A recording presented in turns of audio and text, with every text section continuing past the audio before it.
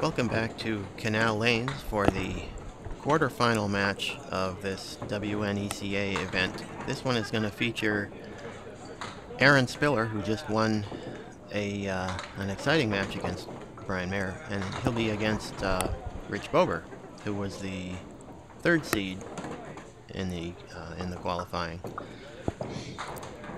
So let's see how Aaron can come off follow up the match against Brian Mayer, which he won 148 to 147. And Rich Bober starts off with an 8 drop, leaving a 6-10. And Aaron drops 5, leaving the 4 horsemen left plus the 9, otherwise known as the notorious Caleri.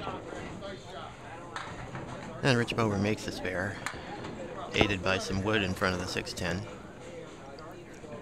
So he gets off to a quick start. And Aaron Spiller will take a 9 in the first box.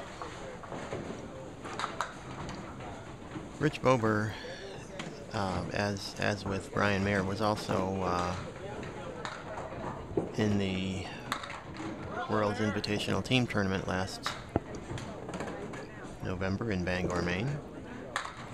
And he drops 8 on the spare, and meanwhile Aaron Spiller also drops 8.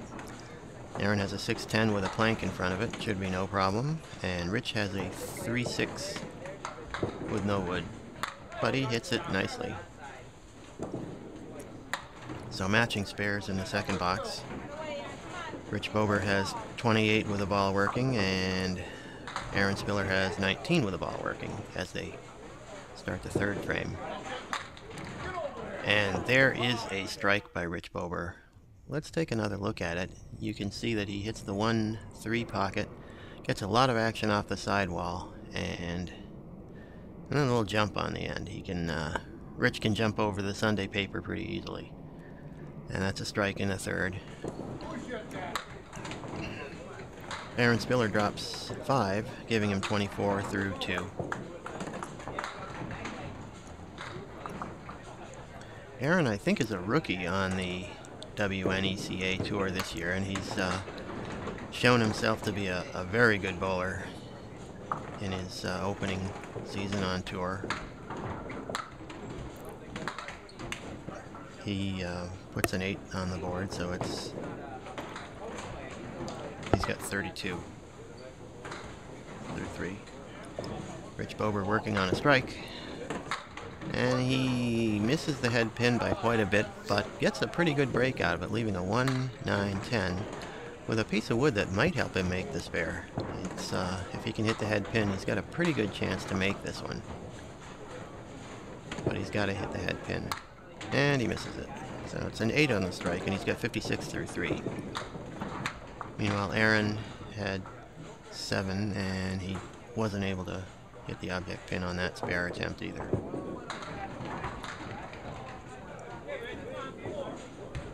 So it's going to be matching 8 boxes in the fourth, and Rich Bober is out to a 24 pin lead, 64 to 40.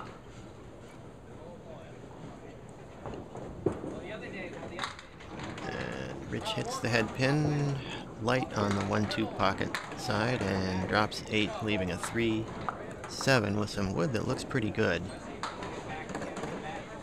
Aaron drops 6. Looks like this wood might go into the 7. And, well, that was probably not how Rich intended to play it, but it went down. He went way over on the right side of the 3 pin and kicked it over into the 7, or kicked some wood into the 7. In any case, it's a spare for Rich Bober. And after 5 boxes, he leads 74 with the ball working to Aaron Spiller's 49.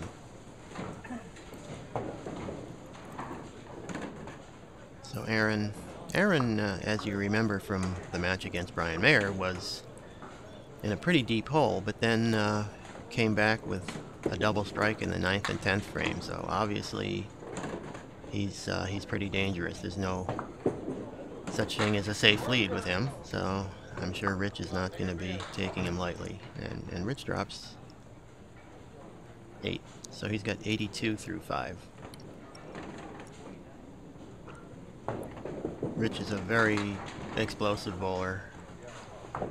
He's done he's another one that's pretty much the Western New England Tour is kind of an automatic paycheck for him. He just shows up and picks up his money. He's like clockwork. He's done. I'm not sure how many tournaments he's won, but he's cashed many times, and he's won a few events out here.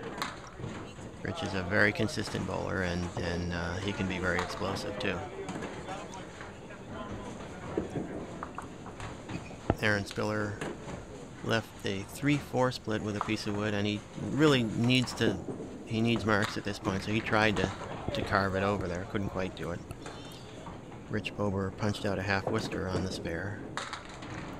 And Aaron Spiller takes a 9.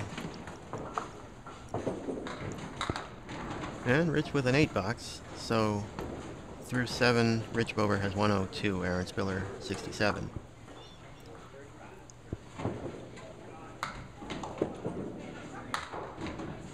Aaron hits the object pin, but he leaves a really tough split. That's the 3, 4, 7, 8, 10. And a piece of wood, but it's not going to help him too much, probably. It's a really tough split. And Rich Bober, meanwhile, also has a split, but it's maybe not quite as difficult.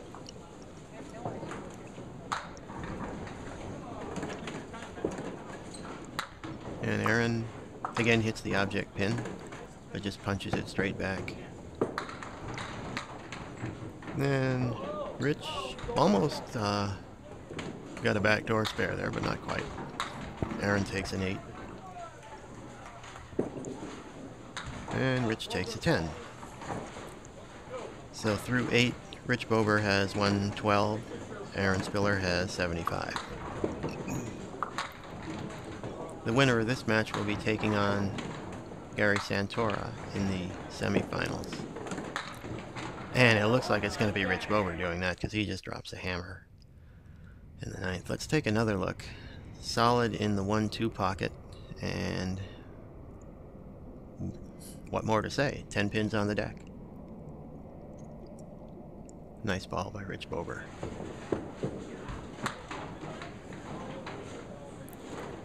Aaron Spiller with an open in the 9th.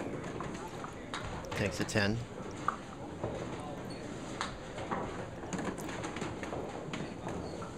So Rich is going to be moving on to bowl against Gary Santora.